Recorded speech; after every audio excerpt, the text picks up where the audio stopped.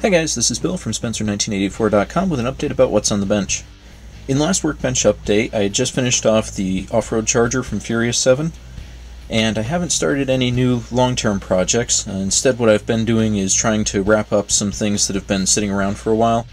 The first of those is the Pacer from Wayne's World, and this is a glue bomb that I had bought off of eBay several years ago, and the body was so heavily painted that it was very difficult to strip.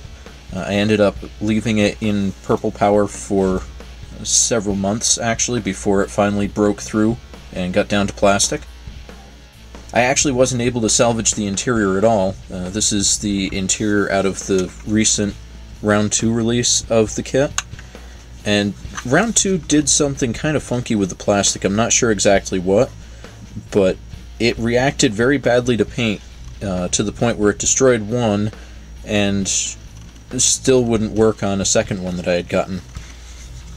But I cleaned up the worst of it and it turned out not bad. I still need to add the license plates, but otherwise this is actually finished now. The other thing that I've been trying to get finished is Lola. I've posted this on the Scale Auto and the Model Car Magazine forums as a work in progress, and it started out as the AMT 62 Corvette because it's a kit that I already had in my stash. Even though the Revell kit is better, I didn't want to spring for an all-new kit considering how much I knew it was going to be modifying.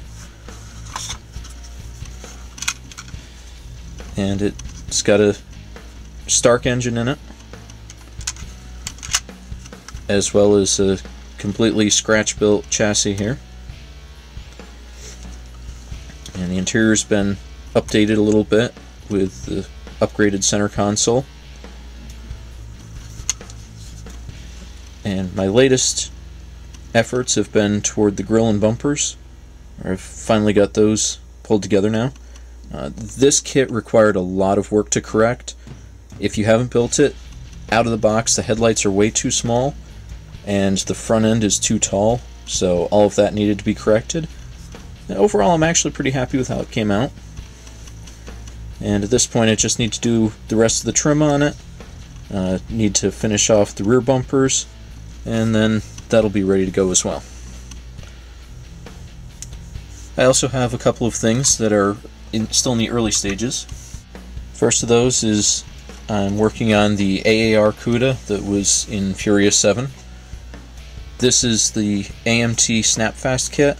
I've cut the hood out, and I've got the beginnings of the AAR hood. It still needs a little bit of cleanup. I got some dust on it. This is a resin piece that I bought through Southern Motorsport Hobby, and that also came with the rear spoiler, so it's not a direct fit, but it actually worked out pretty well. I did need to add these little fillets right here inside, and other than that, lined up pretty well. I've also got the interior and chassis ready to go, although I do need to add the steering wheel. I do have the pistol grip shifter in there. That was from one of Revell's Challenger kits. And I've got some custom wheels on it to match the movie car. And then the last thing is we've finally seen some nice weather here lately. So I was able to finally get outside and strip the Aston Martin that's going to be the Goldfinger car. That's still very, very early on here, but it's something that's been kind of waiting for nicer weather so I could finally get to work on this. Now I have. And so that's about it for now. Next week is the IPMS model show at the Polish Community Center on Washington Avenue in Albany, New York. So I'm going to be at that, and I'll also be getting some pictures. I'll be posting that next weekend.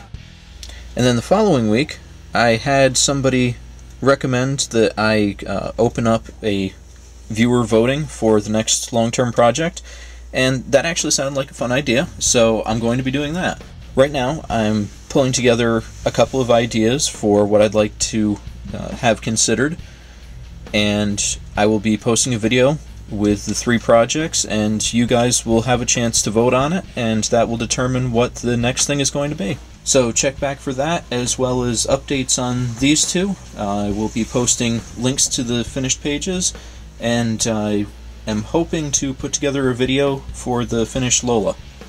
Thanks for watching.